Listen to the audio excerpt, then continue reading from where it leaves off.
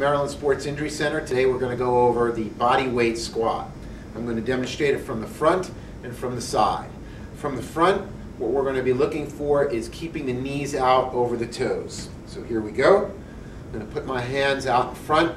And the main thing is I'm going to sit back and drive my knees apart as I sit down into the squat. My torso is going to remain erect, and I can sit all the way down into the bottom of a squat. At the bottom, I want to make sure that I'm forcing my knees out without the insides of my feet coming off the ground, and then I can come back up.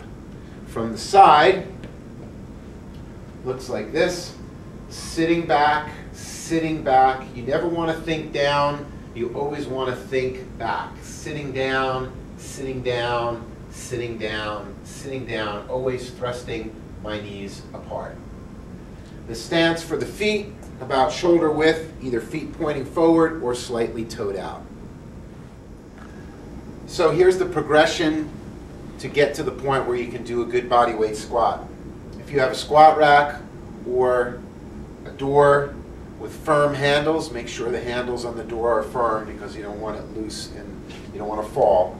I'm going to grab the squat rack low, and what this is going to allow me to do is have the confidence to really sit back. So I'm going to hold on, because if I let go, I'm going to fall backwards. I'm going to sit back and get the weight on my heels and get right to the bottom. And what you will find, for those of you with knee pain, is you will be able to sit right back into a full squat without any knee pain, as long as you're sitting back and driving the knees apart, weight on the heels. So that's step one in your progression. You can start by doing sets of 5 reps up to 5 or 10 sets, but do them in sets of 5 reps because your technique is paramount on each repetition.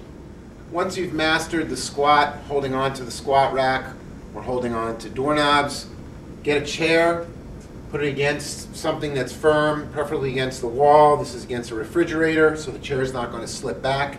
And the next thing I can do is just simply sit down. People are afraid of squatting, but in actuality, we get in and out of chairs all day, every day. So this is a very, very important skill. I'm going to put my feet same width apart, and I'm going to simply sit back into the chair with as light a touchdown as I can. And this gives you the safety of, if you fall back quickly, you're just sitting in the chair. As I get out of the chair, I can lean my torso forward and drive my knees apart. So I'm going to sit down softly, stand up, drive my knees apart. Once again, sit back softly and drive my knees apart. So every time you sit and get in and out of a chair, you need to practice this technique.